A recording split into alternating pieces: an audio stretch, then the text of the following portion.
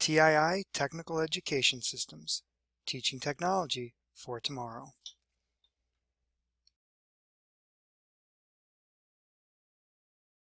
Okay, in this video what we would like to do is to set up a start-stop station on the Siemens HMI.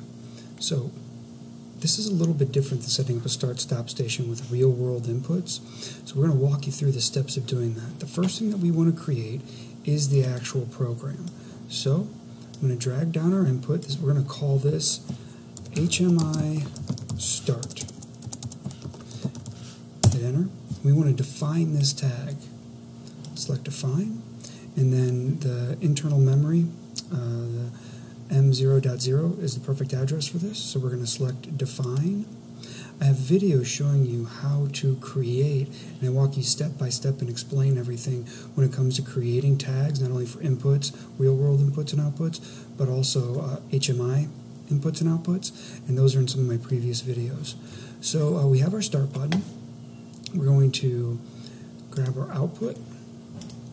We're going to identify this as a tag I've already created. We'll use the left yellow light, and that's already been tagged. And again, I have videos showing you how to do that. And then we want to put memory around here.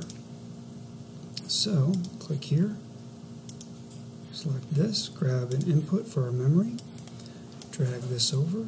This will be left yellow light as well. Always want to verify these are the same addresses. And this is the one real big difference in an HMI start-stop station compared to a real-world start-stop station. We are actually going to use the examined if closed instruction on here. And I'll explain why when it comes to actually tagging this to a button in the HMI. So we're going to come here and we're going to call this HMI stop. Hit enter. We're going to define this tag. Use the memory address that it was that the program gives us. We hit define, and now we are ready to go. We have created our start-stop station for the HMI, or at least the program for it. So now what we want to do is we want to go to the HMI root screen over here, and what we're going to do is, we haven't done this before in this set of training videos, but we are going to expand out this, and we're going to go to the toolbox. And they give us some general elements here. And we want to select a button. So we're going to bring this out. And now this button is very plain, very basic. All right? We're going to expand it out, make it a square. Again, we want to make it about the size that an operator can touch it with feeling confident that they're actually activating the button. And then we want to expand its properties. All right? First thing I like to do, we're going to make the start button first. Scroll this down, come here and select, and just type in start. You can see that change has been made right here. Grab this and move it up just a little bit so we have some more extra room. Then what we want to do is we want to tag this to the HMI start memory location that we created. So we'll go to events, and after you click the events tab, it's usually going to be on click. So this is how I do it. You click on the press, and then we want to add a function to this. All right, and the best way that I know how to do this is you can either go to the edit bits or all system functions. And what you want to do is you want to scroll down until you find set bit while pressed, because what we want to do is make this input momentary. It's not a latching button like the others are. So we're going to do set bit while key is pressed. So we select this, and now we need to actually tag it to that input. So we select here. We want to come over to our search, and this is going to be in our PLC tags. So we select this, select our default tag table, and here it is, our HMI start. So we select that. We can verify the memory address if we want. We select the little green check, and that tags this right here. Okay, and then this bit will set where it is at when you're first opening it up. So this will actually, in fact, make it a normally open button. So this is ready to go. So now what we want to do is we want to make this look like a start button. Okay, so let's go over to appearances, and what we want to do is we want to grab a different, we could increase the size of the border if we wanted to. Okay, we could change the border type if we would like.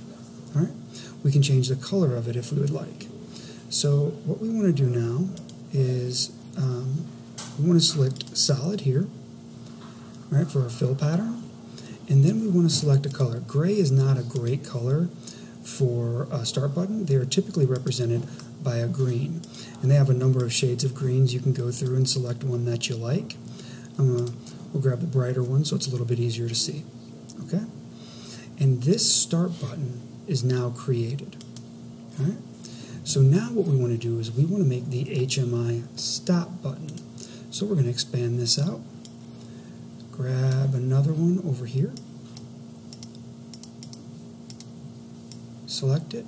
Drag it out. We want to make it roughly the same size. See that line up here that helps you to align it up? Drag this over to here. And there we go. There's some really fancy ways you can go to make sure that they're exactly the same size and everything. We're not going to bother with that right now.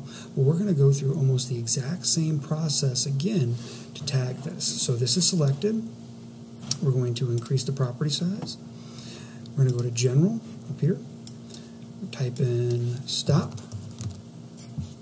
Hit enter. Stop appears. Now this time let's go ahead and go to Appearance. Change our background to solid, and our stop buttons are usually red. So we'll select a shade of red that's easily to see. If we want to get fancy, we can make sure that the border type is the same. Okay, we can increase the thickness of it. All right, and now that it has a general look that we like, I think we're ready to go. So we'll click here. Then we want to go to Events, and we want to add a function to allow it to activate. So what we want, make sure press is selected. We want to click Add Function, Edit Bits, Set Bit while it is pressed, so we can select that. Now we need to go out and find the tag that we created for it. Again, PLCs, default tag table, the HMI stop, verify the address here is what it was when you created in the program, and select that, hit enter.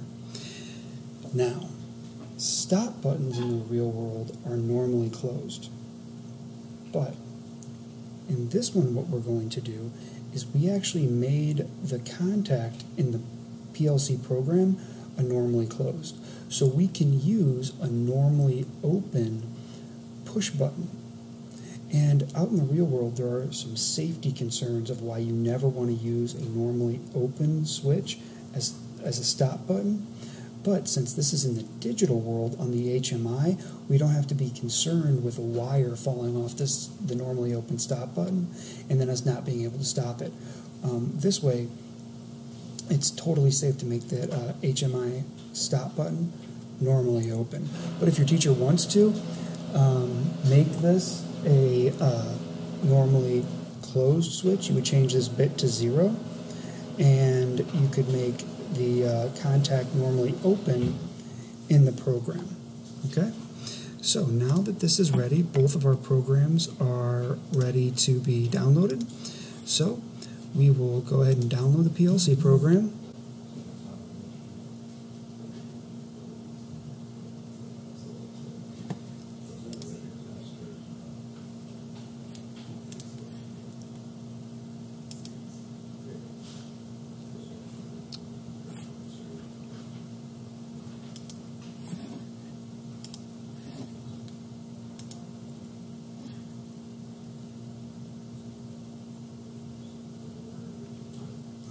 Now that it's downloaded to your PLC, what we can do is go back to the main OB1, put this into the monitor function, and you can see that this stop button is green, so it's good and ready to go. And let's go ahead and activate the start button momentarily. Green light comes on. You have logical continuity through your memory. Hit the stop button. It turns off. Start, stop, start, stop. You've created a start-stop station with your, just using the tags on your HMI Siemens touchscreen. Okay, so these are the steps you go through for doing this. All right, now let's go ahead and make this look just a little bit better. So what we're going to do is we're going to take this offline. We're going to go to our root screen. Now what we want to do is make a start-stop station that works a little bit better together. Okay, and I walk you through these steps in the manual, but I want to show them to you. So what we're going to do is we're going to grab a box and drag it out here. What we're going to do is we're going to drag this out, and then you're going to select the order, and you're going to send this to the back. I'm going to line this up, make it look a little nice. Double click on it and bring up the properties. Now there's no events for that because it's just an object, it's just something you can see. So what we want to do is we want to change the color, a little bit of a darker gray, a little bit more like a panel, like a control panel out in the field. So we'll minimize this, and now we actually have a start-stop station that's inside of a digital control panel. So what we can do here is we highlight them all, right-click, you can group them all together. So now you can move them around and they will stay where they're at. So we'll go ahead, minimize this. All right. Let's go ahead and download this to the Siemens HMI, and we can take a look at how it looks. This looks a little bit more professional. Now you can see that the start and stop station look much better, a little bit more similar to what they're going to actually look like if they were in a real control panel. So let's go ahead and hit the start button. Yellow light kicks on. Hit the stop button. Yellow light kicks off. You have just created a start-stop station on an HMI. All right, this is Unit 15.1 for the Tii Technical Education Systems, Siemens HMI and PLC Trainer. Thanks for watching.